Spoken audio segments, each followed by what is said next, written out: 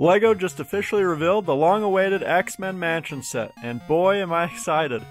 With 3,093 pieces and 10 minifigures, it will sell for $330 in the US starting on November 1st. The mansion itself is based off the version from the X-Men animated series and has some beautiful and intricate details. But let's start out by taking a look at the minifigures before we get into the details of the mansion. Starting off, we have Professor X in his classic hover chair, in a clean-looking blue suit. The face of this minifigure is pretty simple, but works well for Professor X. However, I have to say that I'm pretty disappointed with this suit, in that it doesn't match his typical green outfit from the animated series. Instead, it looks like it maybe better matches live-action versions of Professor X and Sir Patrick Stewart and James McAvoy. And for this reason, I have to give him a 6 out of 10. The Magneto minifigure is similar to the original Magneto figure, released in 2012, but has a few cool updates like this new rubber cape in purple and an updated torso print with a purple belt around the waist. He uses his signature red and purple helmet that we've seen in 3 X-Men sets, although not since the Mighty Micro Magneto released in 2017. For me, this minifigure is a solid 9 out of 10. Next up, we have Cyclops, who is mostly the same minifigure from the X-Jet, but with updated leg printing.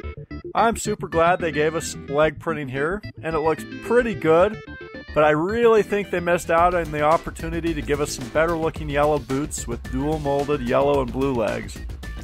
For now, I'm kind of going back and forth on whether I will keep my version of Cyclops with the blue and yellow legs from the Beach Boy minifigure. 7 out of 10. As one of the primary characters throughout nearly every iteration of the X-Men, Jean Grey is a very welcome addition to the LEGO minifigure collection. I think her torso is basically perfect for her iconic look, but I would have loved to see some more printing on the rest of her, including her arm printing, and maybe even a bit of leg printing, though that's a bit nitpicky, so I'll give it a pass. It also would have been nice to see a new hairpiece from her with a slightly different style of ponytail, but this piece works well enough for me. This figure I give an 8 out of 10. Perfect torso. Gambit is a cool looking minifigure with an awesome torso print that has his signature blue and pink outfit with his muscular build and a face print with red eyes. He also makes use of a custom Power Blast piece that makes it possible for him to launch his signature playing cards at enemies, which I do love.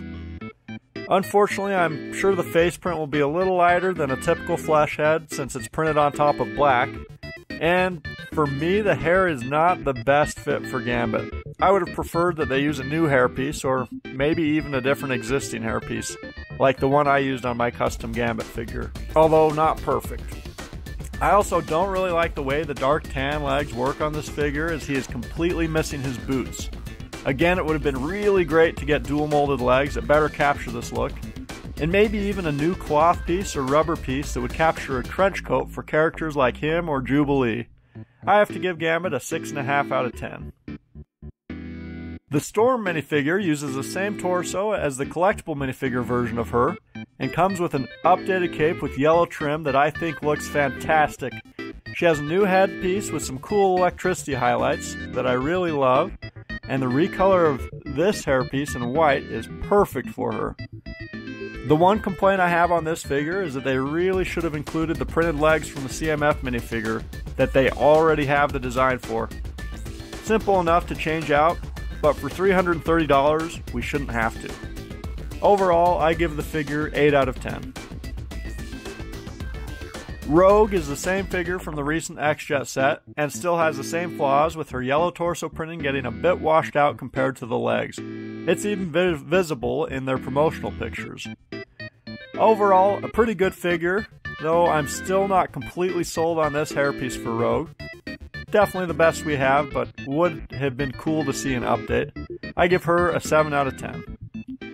Wolverine is the same figure from the recent X-Jet set. The collectible minifigure version had crisper yellow leg printing that matched the torso better.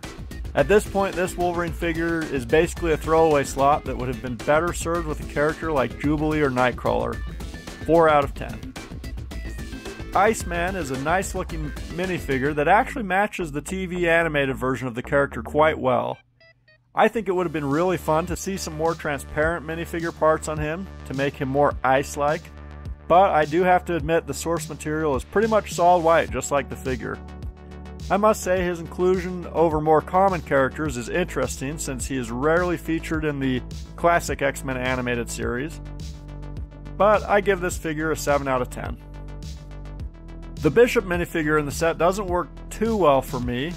I really like the printing on his torso and legs, but I think the regular shade of blue would have worked a lot better than the dark blue they ended up using on his costume. Just comparing him to Cyclops, I think they would have been pretty well served to be that same color of blue. That said, again, his costume printing is actually really good, and I think they nailed the print on his head, though I'm not completely sold on his hair. I'll give him a 5 out of 10. Overall, the Sentinel looks very nice for the scale of this set. Some of the shaping on the figure looks a little bit off, like the curves and angles on his boots, for example. But overall, at this scale, I think this is a solid Sentinel build that looks like it'll play quite well with LEGO minifigures. In the future, I would love to see LEGO make a dedicated Sentinel set that would maybe be somewhere between the scale of this Sentinel and the UCS Hulkbuster. That would really give the Sentinel a bit more of an imposing feeling. For the Sentinel, I give it 6 out of 10. One complaint I do have after looking at all of the characters in this is that the set is really missing Jubilee. She's one of the classic X-Men that has been around in nearly every episode of the animated TV series, and it really hurts to see that she is missing in favor of some of the characters we get here. Also, as a personal favorite, I would have loved to see Nightcrawler, although he's not quite as common. He's still more common than characters like Iceman. And now for the mansion. The mansion is made up of 6 modular sections or rooms with accompanying removable roofs. The way that this is set up so that the modules can come apart and you can easily see what is going on inside of each room is perfectly executed. I love the color combination used on the mansion with the dark orange brick walls, the blue roof, and the gray stone detailing used for the foundation and the structure of the building. The outside of the mansion has some white pillars around the entrance, holding up a small balcony in the center. The detailing on the front of the roofs makes use of some unique parts for its decorative elements, like the light bluish-gray hot dogs on either side of the mansion, and these light bluish-gray vine pieces used in the center. The top central portion of the roof captures the large white domed overlook very well, with lots of round parts used, along with these fence pieces for the small pillars around the dome. Moving around to the back side of the mansion, I must say I really don't like that they left the exterior of one of the sides completely gray. This corresponds with where the danger room is inside of the mansion, but looks super wonky when seen from the outside. The back of the mansion also includes a poster of Nightcrawler, who again would have been cool to see in this set. Perhaps this is a hint that we will be getting a Nightcrawler. And it also includes a dumpster, a basketball hoop, and a few other small details. The central main lobby as you enter the mansion has some cool details like the elevator shaft. I'm not sure that the elevator is working, but it would be cool if it is. It doesn't look big enough to me that it would be, but we'll see when we get the set. You also have Cerebro, where Professor X is able to amplify his telepathic abilities.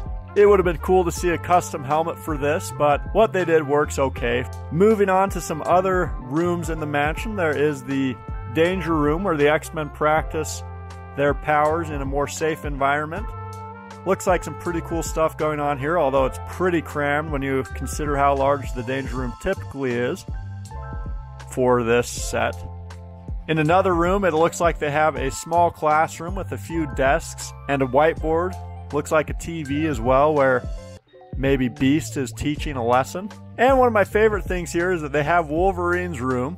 It's got a classic comic book, but more importantly, it has the classic meme of Wolverine on his bed, looking at a picture of Jean Grey and Cyclops. Super funny here, and I'm so glad they included that. Overall, I think this set does a pretty good job of capturing the beauty of the X-Men mansion.